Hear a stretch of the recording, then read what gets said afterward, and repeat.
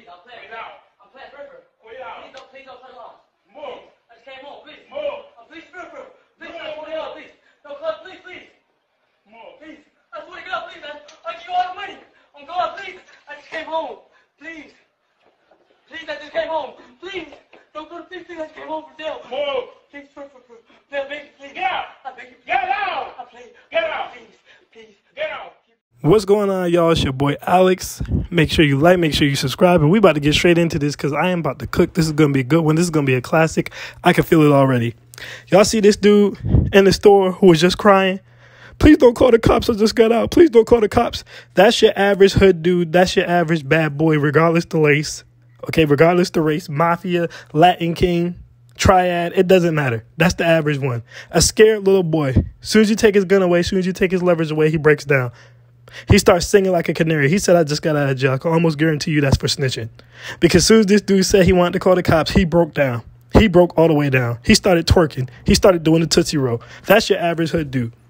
You guys have to understand that. That's the average one. Most hood dudes, okay, most bad boys, most street guys of any race, like I said, come from broken homes or orphanages. Okay, they had to do that to survive.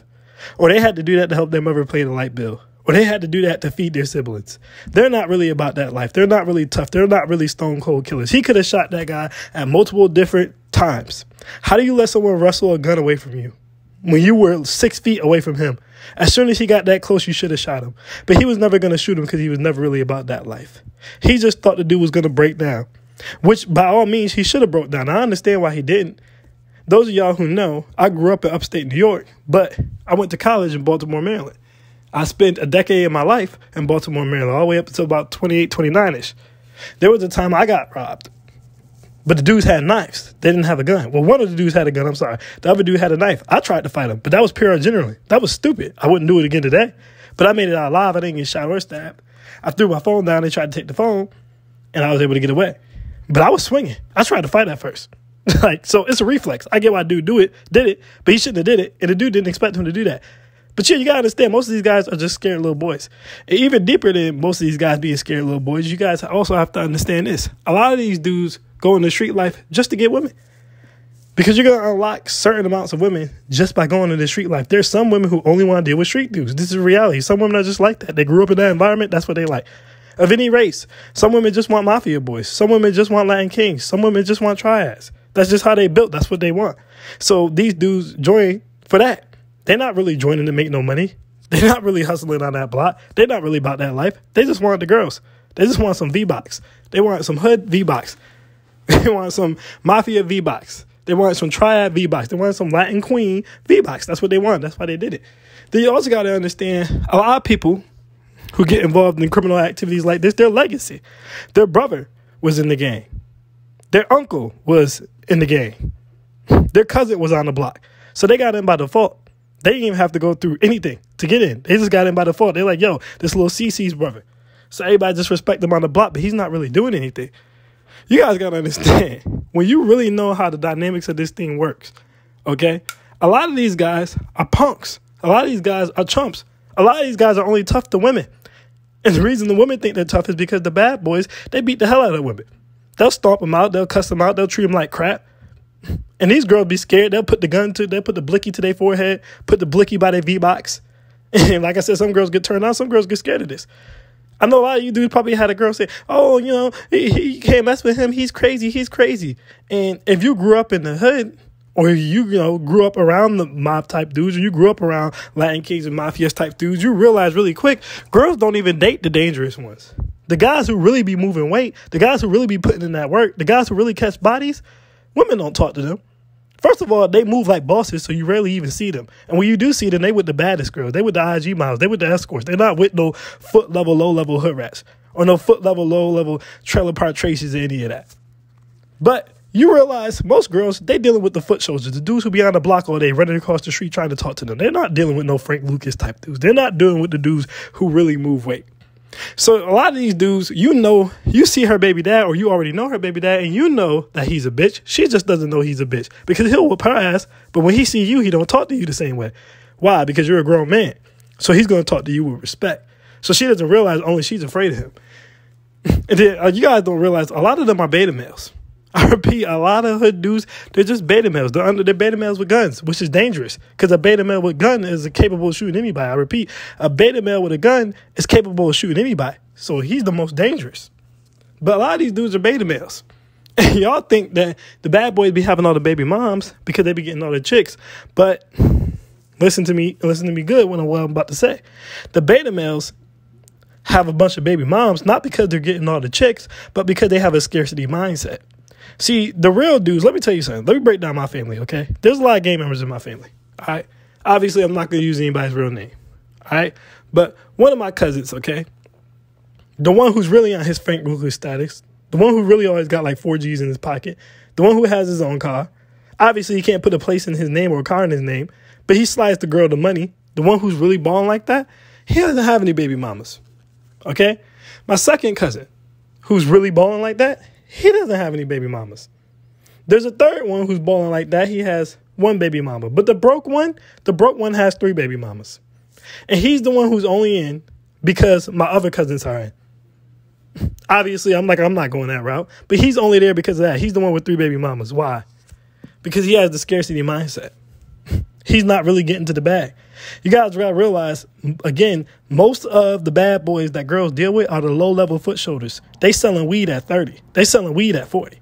You're supposed to have moved on to heroin. You're supposed to have moved on to crack. You're supposed to have moved on to cocaine, meth, perk, something.